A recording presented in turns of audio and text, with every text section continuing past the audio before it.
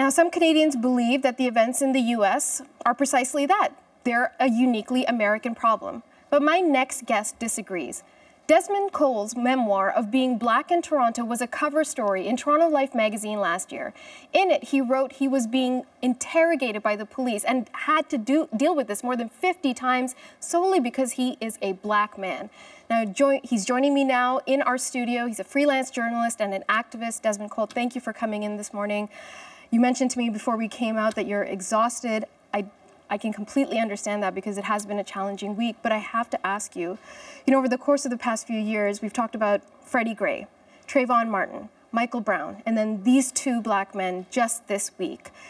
And so we have this long list of American Black men who've been killed at the hands of law enforcement officers. We don't have a similar list like that in Canada. That's not true, actually. Okay, tell me. Well, this week was the year anniversary of Andrew Loku, a Black man who was shot and killed in his apartment building by Toronto police. Okay. In the same month, a Black 21-year-old man named Kwasi Skeen Peters was shot and killed by the police. Michael Elegon is a Black man who was shot by the police. Junior Manon. I can go on and on and on. There are names in Canada that we don't call out. Why don't we call them out? Explain this to me. Why don't we know these names?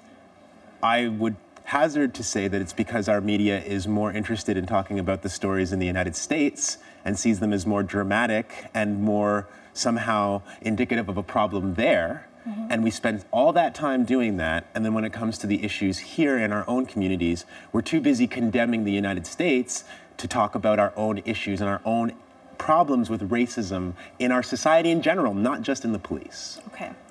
There's also another issue about gun culture.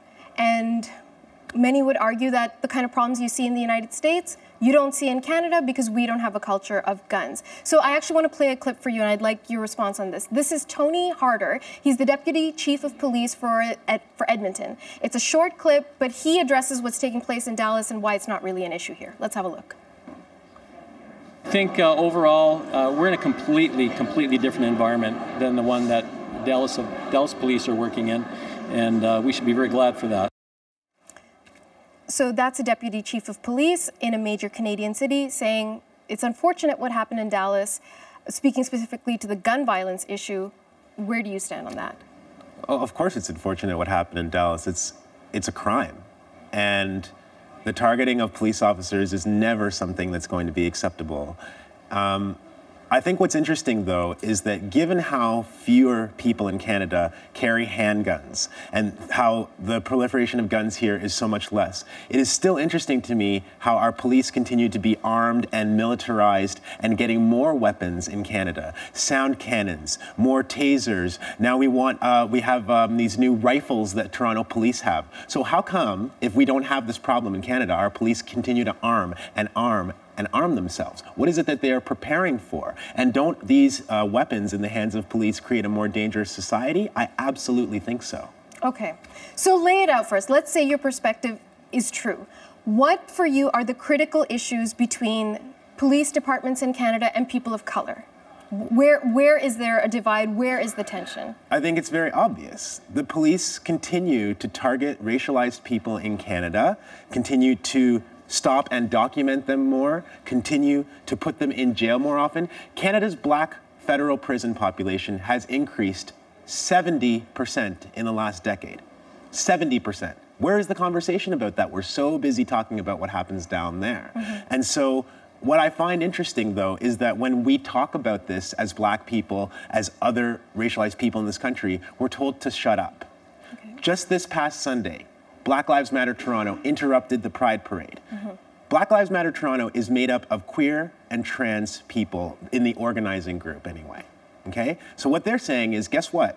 Police brutality against queer and trans people and against Black people is not over. And the whole world, at least most people in this country, told them that was not the right time.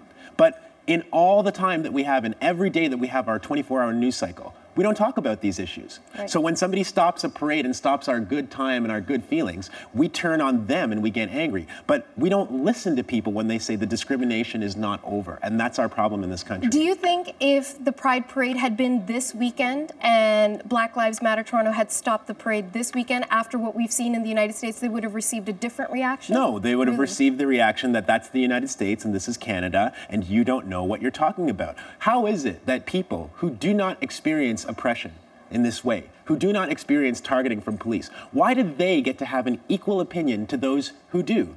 If the discrimination is still going on, we're not going to address it because we're going to be too busy telling people who experience it, you do not know what you're talking about. And I think a half hour to stop that to stop that march and to raise these issues was well worth it. But all of the feelings and all of the privilege that people have makes them not even want to stop for a couple of minutes and listen to people who are saying, I'm sorry, this is still going on. Okay. So tell me what you think are some practical steps, because we're having all these memorials and we're having demonstrations and it's not a practical change. So what do you recommend needs to happen between police departments and people of color in order for this ethnically targeted activity from the police to stop? The police have too much power. There isn't some new relationship building that has to happen between police and communities of color. The police use their power disproportionately against us. So we need to take away some of their power. What does that mean? How do you do the officers who ran up into Andrew Loku's building while he had a hammer in his hand, and within seconds of approaching him last year, shot and killed this 45-year-old black father of 5, should never have had weapons in their hands when they came up those stairs. Because if they didn't, Mr. Loku would still be alive. Now, we're terrified of having that question. We would actually rather see black men like him continue to die than we would to disarm our police. But as long as police have disproportionate power the way they do over the civilian population, folks like us, whose lives don't get grieved in the media, whose stories don't get told in the media, we're going to be on the wrong end of that. And so it's not about some huggy, let's build a relationship, let's be friends now. It's about a power imbalance that, for the sake of black and brown and indigenous people in this country, must be corrected. Okay, we'll keep the conversation going. Thank you so much for coming in, Desmond. Thanks, Natasha. Desmond Cole is a freelance journalist and activist based here in Toronto.